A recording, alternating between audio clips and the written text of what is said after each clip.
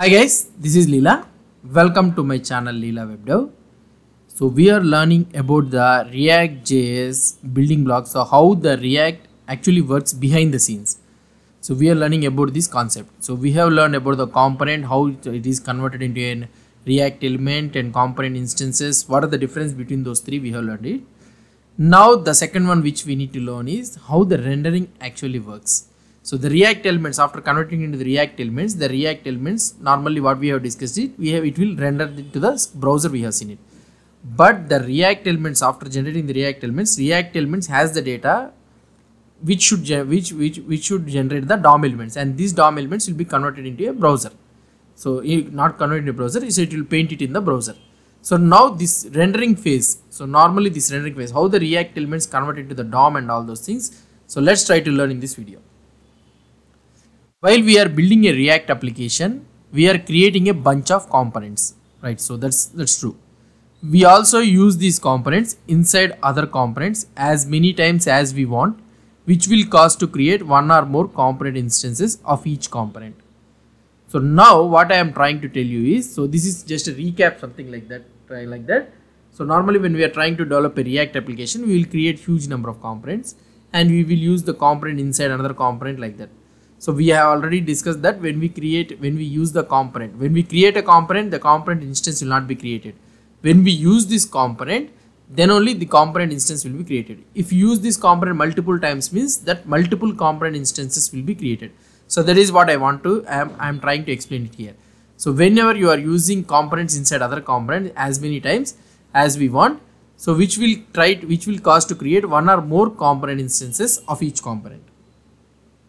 So here like this it will be something like I created some basic thing.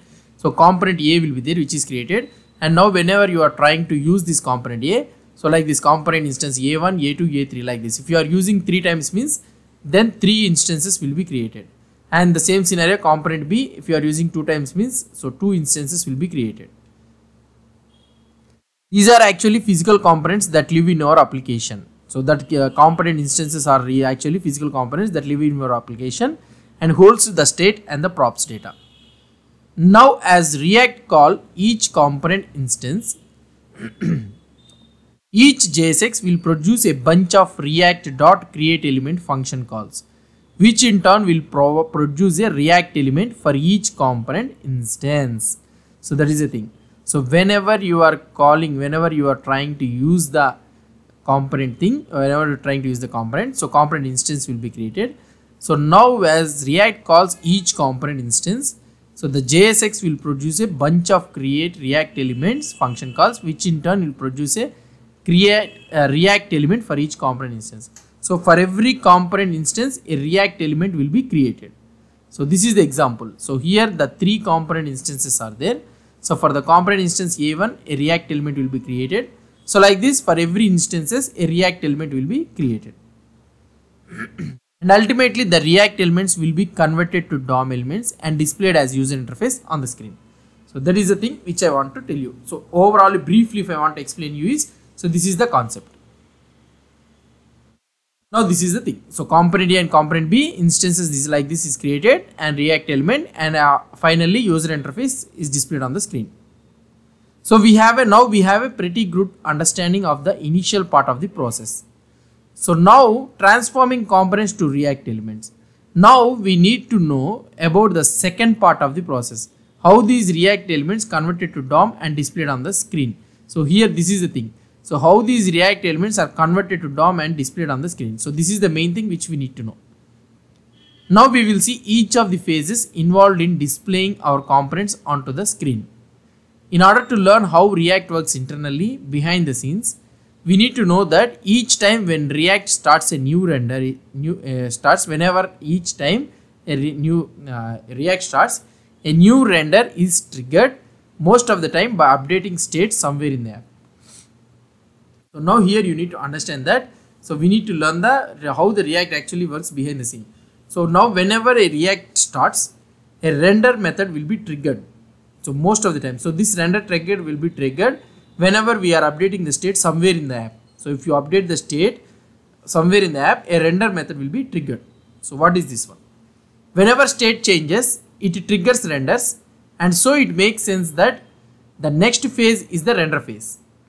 So whenever any state changes, it triggers the renders. Now we will be able to understand that the next phase is the render phase.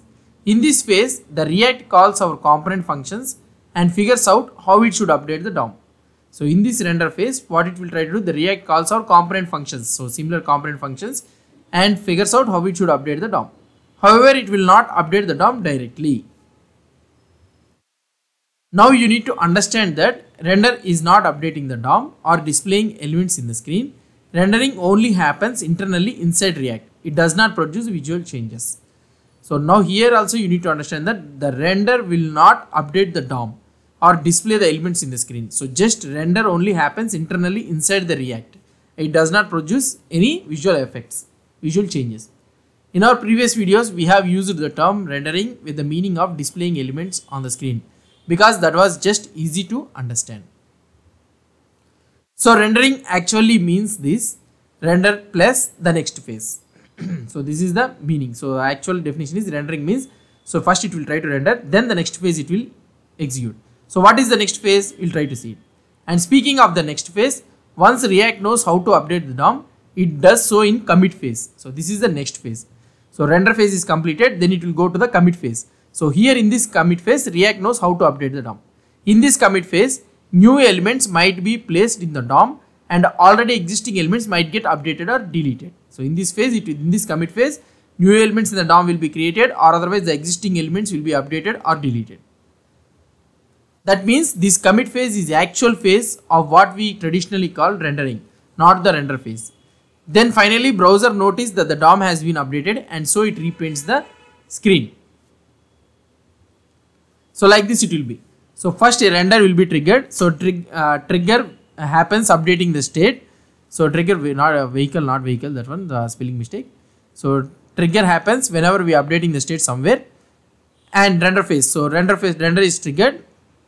Then the render phase happens. React calls component functions and figures out how DOM should be updated. And in the commit phase, React actually writes to the DOM, updating, inserting and deleting elements, and the browser paints will happen. So these are the render phase means, so these are the four things it will be happen. Render is triggered, then render phase runs, and afterwards commit phase comes, and afterwards browser paint.